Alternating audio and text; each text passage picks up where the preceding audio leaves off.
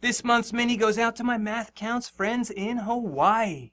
Not only did they get me this shirt, but they brought me some chocolate-covered macadamia nuts. Love the shirt, chocolates were awesome, but next year, how about a plane ticket?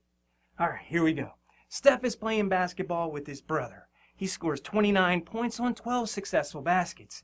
Now this is Steph, so you know he's putting in 2s and 3s, and we have to figure out how many 3s he made.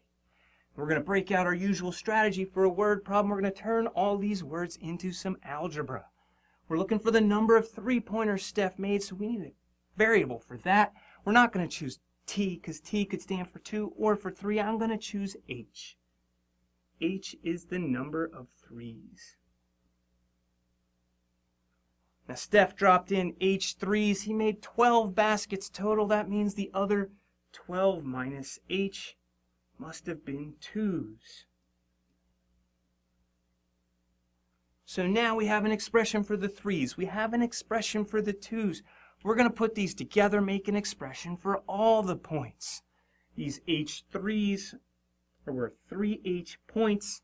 These 12 minus H2s are worth 2 times 12 minus H points. We put these together, it gives us a total of 29 points. So now we have an equation that we can solve for H. We'll first expand that product. 2 times 12 is 24 minus 2 times H. And all this still equals 29. Now we'll simplify the left-hand side. 3H minus 2H leaves us H plus 24 equals 29, which tells us that H has to be 5. So now our algebra worked really nicely there, but there's a slick way to solve this problem without writing any algebra at all. Just guess the answer, use a little trial and error, and then just adjust our guess based on our observations. Let's imagine that every time Steph gets the rock, he just blows by his brother, lays the ball in, gets a 2-pointer. Does this every single time, so he gets 12 2-pointers, that's 24 points. But we know he got 29 points. So he couldn't possibly have just gotten a layup every time. He must have held back. Every once in a while, instead of taking the ball to the hole, he stepped back, dropped in a 3. So every time he gives up a layup and takes a 3 instead, he goes from a 2-pointer up to a 3-pointer. He gains 1 point. So to get from 24 up to 29, he has to do this 5 times. Give up that layup, step back, and shoot the 3-pointer. That's 5 3-pointers. All right, let's move on to the next problem. Hope we can find a slick solution to this one. Ivory writes down 3 2-digit numbers. Each has units digit 7. Then the tens digit of the product of these 3 numbers is 5. We have to figure out the tens digit of the sum of the 3 numbers. Well, you see a slick solution to this one? I don't. We could try some trial and error. Pick 3 2-digit numbers that end in 7, multiply them together, see if we get lucky. If we don't, then maybe adjust and multiply. I don't want to do that. I don't want to multiply a bunch of 2-digit numbers over and over and over again. I'll be here forever. Now, I don't see the slick solution. If you do, give me a shout. I'd love to hear it. But I'm going to break out the algebra. First, we have to write down these 2-digit numbers with units digit 7. Start with the first one. We'll just call that 10A plus 7, where A is that tens digit. So if A is 5, then this number is 57. So the second 2-digit number with units digit 7 will be 10B plus 7. Naturally, the third will be 10C plus 7. So there's my product. And we need to multiply this all out. Now we could break out the distributive property, multiply, multiply, multiply. But I like to visualize what's going on here. I'm multiplying 3 expressions there. I can think of this as finding the volume of a rectangular prism with these 3 numbers as the dimensions. So there's my rectangular prism, and I'll say this dimension there is 10A plus 7. This dimension going up and down, we're going to call that 10B plus 7. And this dimension going that way, we're going to call that 10C plus 7.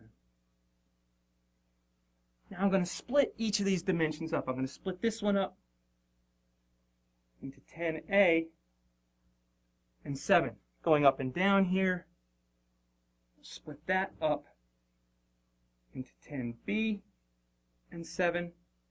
And naturally, we'll do the same thing up here.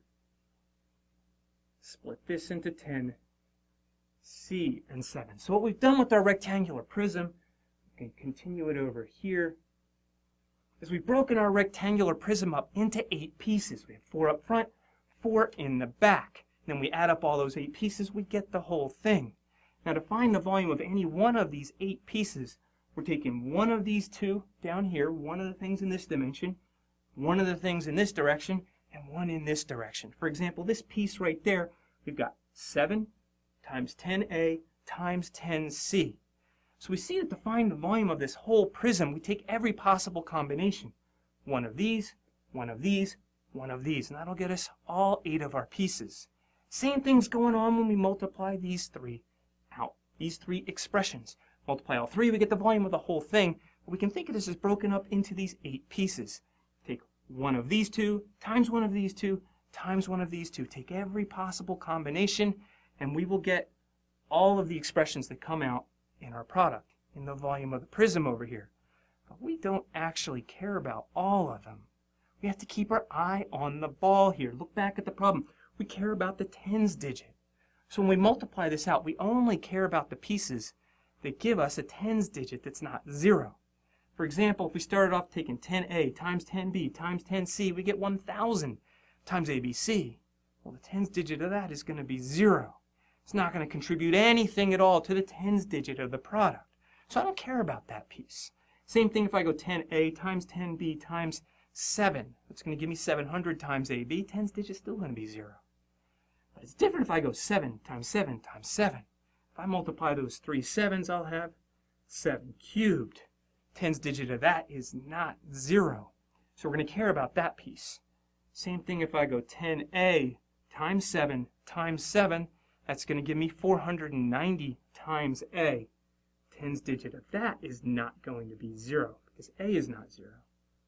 And if I go, see, 7 times 10b times 7, that's going to give me 490 times b. And then if I go 7 times 10c, I'll have 490 times c as well. So I've got a 490 times b and a 490 times c. So these are all the terms that are going to give us a tens digit that's not 0. All the rest will give us 0, so we don't care about them. So all the pieces in here that have a tens digit of 0 in their volume, we just don't care about those. We only care about these. And we know that this expression here has tens digit equal to 5. So I have to figure out what's going to make the tens digit of this equal to 5. Now one thing that's pretty exciting when I see this is I see this sum right there, and I know that in the end I care about the sum. So I'm pretty excited. I think I'm on the right track. But what are we going to do here? First I have to deal with 7 cubed. 7 squared was 49, so 7 cubed, 7 times 49. I'll multiply 7 and 50 first. That'll give me 350. Go back 1 7, because I have one too many 7s there. It brings me to 343. Plus 490 times the sum, a plus b plus c. Put in a barrier right there so we don't get confused. All right, now I know the tens digit of this has to be 5. I've got a 4 over there. I need to add something in here that's going to make the tens digit go up to 5. Well, I know the units digit over here is going to be 0, so all I have to do is focus on the tens digit there.